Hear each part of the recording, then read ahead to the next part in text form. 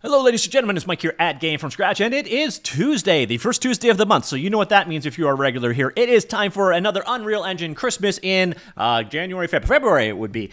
So first Tuesday of every month, Unreal Engine gives away a number of different assets. They are yours to keep forever, so long as you buy them, air quotes, before the first Tuesday of the next month. And we are taking a look at one of those assets right now. You see this character is made out of gold coins. Previously, he was made out of fire. This is the character body effects, a variety of Niagara-based effects that you can apply to your characters. Right now we are seeing buttons. We saw coins earlier. We saw fire. The list of effects includes bubbles, buttons, chains, coins, crystals, diamonds, fire, flower, glass, glitter, light orbs, pixels, rocks, sticky notes, toilet paper, and finally twigs. So if you need to create character-based particle system special effects, that is exactly what this asset is all about. All right, so let's move on. So next up here, we have the Sim Poly Town. This is a low polygon collection. It's got 150 plus models used to create the environment you see here. Now, one of the things you may notice about this is it is bloomed all to hell. I'll show you how you can actually go about fixing that very simply. I think it's a Unreal Engine 5 to 5.1 thing, but it is easily resolved. So I'll show you when we switch to the night map, but you get an idea of the kind of assets that are included here, everything you need to create a low polygon style town. This should mesh with most low polygon kind of artworks. It kind of really reminds me of Richard Scarry's if you grew up of the same era as me. But everything you see here to create a low polygon style town is available. Looks pretty sharp on the whole, I would have to say. Now let's switch over to the night map, and I'll show you how to kind of curb some of the Unreal Engine 5.1 bloom, because it's especially obvious on the night map. So as you're standing out here, way too much bloom. If you want to get that kind of cut down, all you have to do is go into your post-process volume here, find the exposure tab over here. So you can do it with bloom as well to a certain degree. So you can turn down the intensity of the bloom. But I actually don't find that the bloom is actually the problem. It's something else. And it's caused by this exposure compensation. Just turn that off. So turn that down to 0 and ta-da! Instantly nice looking map. So if you're having some lighting problems, this is the magic secret to fixing them. Another thing that you might find, I'll show you in just a sec, you might get some visual effect problems from 5.1. But again, you can see very nice looking map. Looks good at night as well. Bloom effects can still be a little high. Another thing that you may find is you're getting weird reflections on surfaces. It's not really showing up too bad right now, but if you do get that, it might be a side effect of Lumen. So go in here to Lumen, and what you might find is global tracing. So this guy can sometimes cause weird reflections on your surface. It's not happening at this point in time, but sometimes you'll get just overly amplified reflection results. Flicking that lumen option off and on can often be the change. But the thing is, if you're getting too much, go to the exposure compensation. So I'll do one final thing with this pack before we move on, and I'll just show you the overview. So this is all of the assets in this pack in one spot. Again, way too much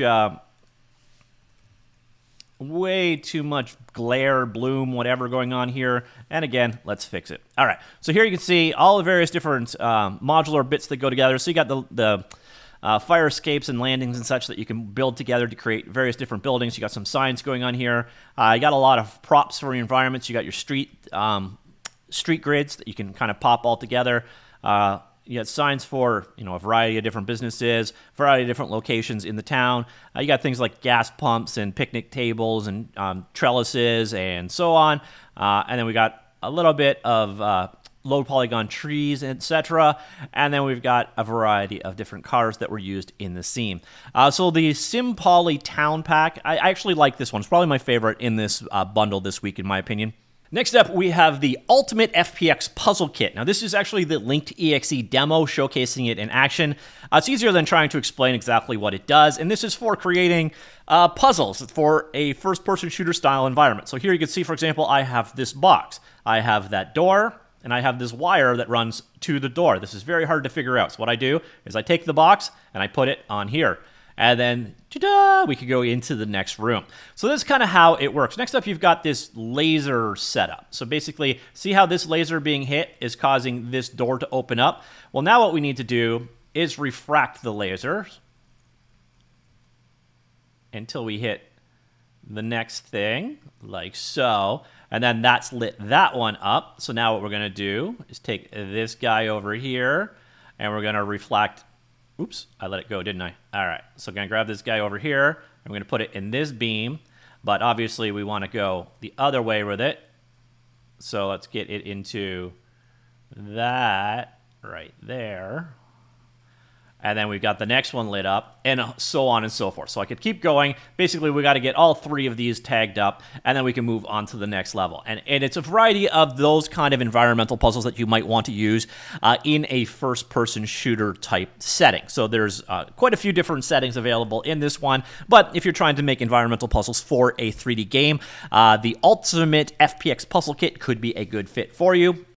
Next up, we have the bank building interior and exterior modular. So it is a asset pack, pretty straightforward. If you want to create a bank environment, you've got all of the stuff you need to, well, create a bank. So inside, outside. Weirdly enough, I don't remember if there's a vault. So that seems like one thing that's missing. They do have the bank queues, which I definitely am a huge fan of. So we got some outdoor environments. We got some offices going on back here, like so. We've got over here, again, some more offices, but I don't think there is, I think there was a safe there. Nope, no safe either. So I don't know where this bank is actually storing our money, and as you'll see, it's actually modeled on the outside as well, like so, and everything is modular, so you can, you know, create bigger or smaller, build things together, yeah. So that is the bank. We even have an elevator. Let's see if the inside of the elevator is rendered. No, doesn't look like it. So that, ladies and gentlemen, is a pretty straightforward asset. It's a bank, inside and outside, although this bank, oddly enough, does not have a vault. It does look a bit like a Hitman level, so if you want to create a Hitman bank heist kind of level, could be a useful asset to you. I believe it is a grand total of 55 models that were used throughout. It actually seems like more when you're looking at it. So that one, pretty straightforward. And for our final asset here, we have the Modular Sci-Fi Village Pack. It is a village from the future. I have a feeling something is missing here because in the future we don't have floors. Our trees just hover in space. But you can see here, it's sort of a stylized what to expect from the future. We seem to have some weird rendering issues going on here, so I don't know if that's an Unreal Engine 5.1 thing, but there's definitely an issue with the environment. It might be something to do with this ambient cube maps should use angular map settings warning.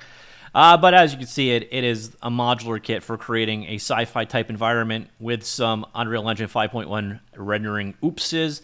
In honesty, it's not my favorite in terms of quality. But I'm curious what you ultimately think. Let's go take a look at the overview map here of the assets that are available here. So once again, this one is modular, so you can kind of rip out things as you need an individual asset. So all the various different pieces that go together to create this guy are available here. Weird reflections going on once again. So it is a modular kit for creating futuristic environments like this one. Probably, in my humble opinion, the weakest of this month's assets, but I'm curious what you think of this month's selection in general. A quick recap of what we have seen today. You're getting the Character Body Effects Volume 1 pack for Niagara effects on animated characters. Again, a variety of them: coins, buttons, fire, earth, and so on.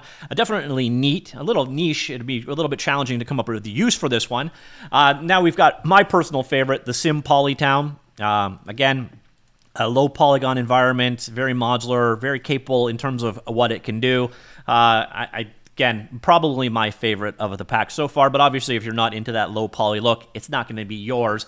Then next up, we have the Ultimate FPX Puzzle Kit.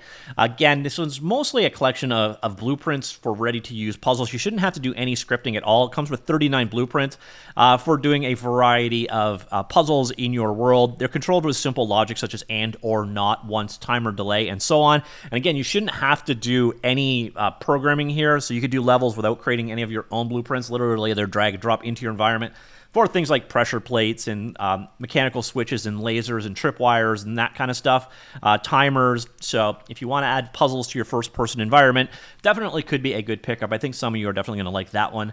Next up, we have the Bank Building Interior Modular. pretty straightforward. It's a bank. It's a bank inside and out, composed of 55 unique meshes, 1 to 2K texture resolutions, a total of 73 textures. I think that's part of what got me. So I don't think the texture resolution is really all that high, and it kind of shows. So that was the bank building interior modular, and then finally we end things off with the modular sci-fi village.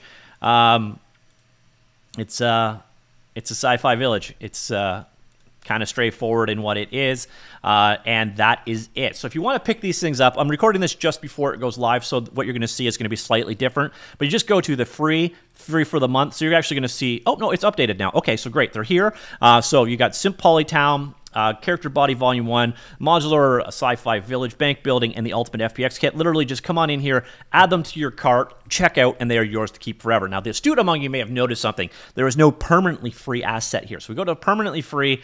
There's always something added each month into the permanently free collection, as you can see here, and there was none this month. Now, every time that has happened late in the past, something else has happened later on that month. So do stay tuned if something happens. I will definitely cover it here on the channel, so do be sure to hit that subscribe button if you want to know if something is going to happen in the permanently free collection later this month. Like I said, it's happened every other time there was a lack of permanently free, so we'll see if that happens again, or if this is the first time we do not get an addition to the permanently free collection. But you'll notice permanently free collection is huge. So we've got 104 assets in there, plus they have a number of other free assets elsewhere. So that is the February 2023 Unreal Engine free stuff. Let me know what you think, what your favorites were, what your least favorites were, and do you like this month on a whole. All right, that's it. Talk to you all later. Goodbye.